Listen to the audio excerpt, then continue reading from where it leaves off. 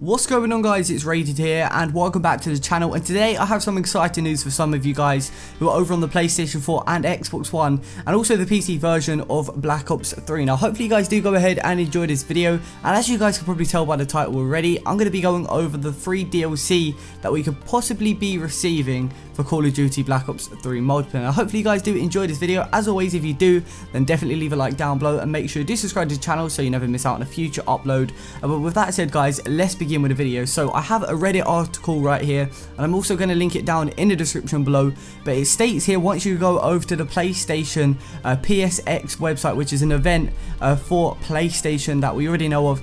It was actually previously done for Destiny and other Activision games along the lines of that, but right here it says Treyarch will present at the PSX, which is the PlayStation Experience event that we already know of, and the game called Black Ops 3 will actually be playable there. Now we already know if it's exactly like Destiny and any other type of Activision game, when it's possible to see DLC for Black Ops 3. So that means what we'll be able to do is go ahead and go to this event and we'll be able to play maybe the DLC early. If it's exactly the same way they did it for Destiny, that means we'll be able to play the DLC early and for completely free. So if you do end up going to the event, definitely hit me up on Twitter. I'd love to see some pictures and stuff like that of the DLC gameplay. We're probably going to be receiving some gameplay or maybe even a trailer during December or the early 2016 of January. But now it also says here that we will be receiving NUK3TOWN around the 26th of January. Now we already know that on the 26th of January is usually when a DLC would come out. Now I previously covered a leaked DLC photo already,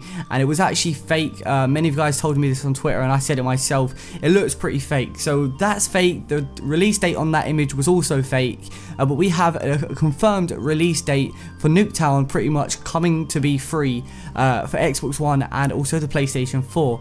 And NUK3TOWN is going to be released for free, I do believe, to season pass holders, or maybe free to the public, as we already know. And this is actually going to be released on the 26th of January 2016, and a few days later, or maybe even the same day, we will be receiving the first DLC pack. I'm not entirely sure what it's going to be called yet, but many speculations have been called this Execution.